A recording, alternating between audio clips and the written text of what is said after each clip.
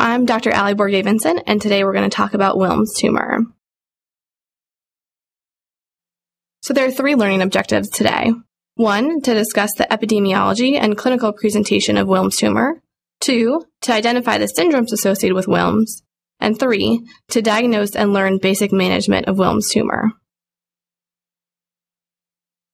So looking at the epidemiology of Wilms tumor, we know that Wilms is the most common renal malignancy in children, so it's an important one to know about. It's also the 4th most common childhood cancer. It occurs at a young age, so usually in children between the ages of 2 and 5, and very rarely occurs in adults. Its incidence per year is about 8 cases per 1 million, and in the United States, about 460 cases are diagnosed every year. The genetics of Wilms tumor is actually very interesting, and it's often used as an example of the Knudsen 2-hit model of cancer formation, or the idea that a cell must initiate a tumor only if it has 2 mutant alleles.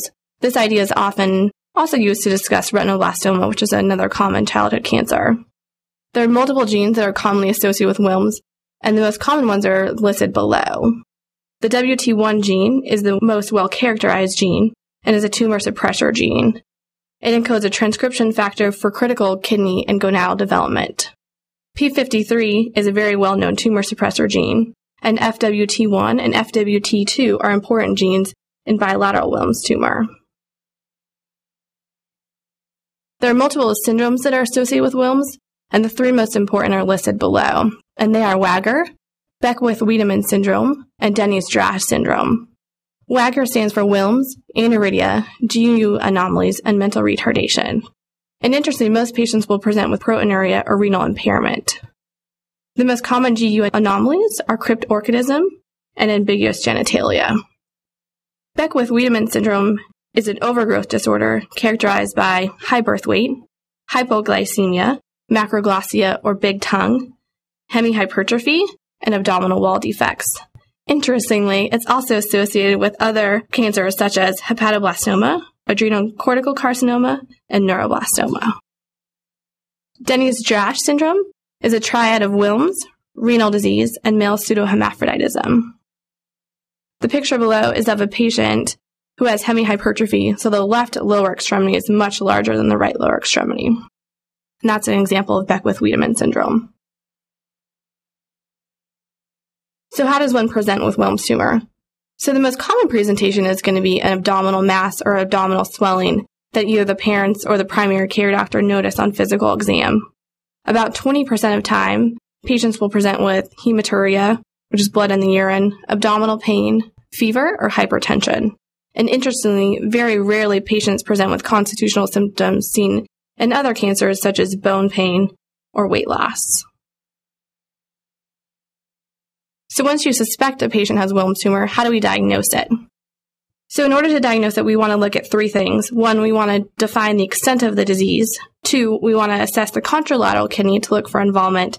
And 3, we want to evaluate for any signs of tumor thrombi. Wilms tumor spreads both locally and hematogenously. It locally spreads to the renal hilar structure, into the renal capsule, and can invade the renal vein and have thrombi in the IVC. Hematogenously, it spreads to the lung and to the liver. So the first test you want to order is going to be an ultrasound with or without Doppler. And this is a painless, radiation-free, and relatively inexpensive test. An ultrasound will help look at the contralateral kidney for involvement, look for hydronephrosis, and also evaluate the IVC, or the inferior vena cava. The second test to order is a CT of the abdomen with contrast. That will help better evaluate the contralateral kidney, as well as look at the lymph nodes, which is important for staging, which we'll talk about later. The final test to order is a chest X-ray, which must be done to rule out lung metastases, as we talked about earlier, as Wilms tumor spreads to the lung and the liver. So how do we manage Wilms tumor?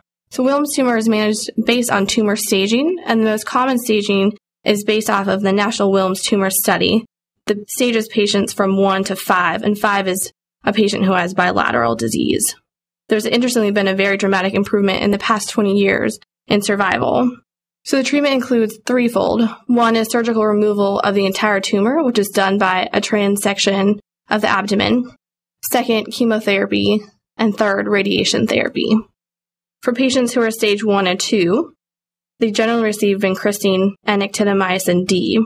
Once patient is stage 3 or higher, doxorubicin is often added, and then patients start having radiation at stages 3 and above.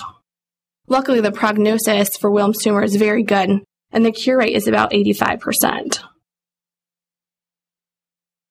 So in summary, Wilms tumor is the most common renal malignancy in childhood, so it's an important one to know about. It presents in children who are young, so usually less than 5 years of age. It's associated with 3 syndromes: Wagger or Wilms, aniridia, GU anomalies, and mental retardation. Beckwith-Wiedemann syndrome, which is the overgrowth disorder, and Denny's-Drash syndrome. It's treated with removal of the tumor, chemotherapy, and or radiation.